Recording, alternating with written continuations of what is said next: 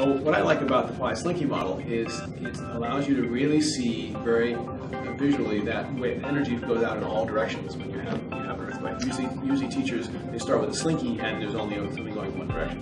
Right, and that's a nice intermediary between the slinky, which shows sort of energy in array, and the idea of wave fronts that we show on other resources like seismic waves.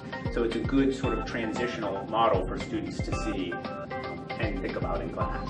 It's also something that gets them up and moving around, so they really start to engage with this material, and they really remember it because they kind of have a kinesthetic link to this abstract concept.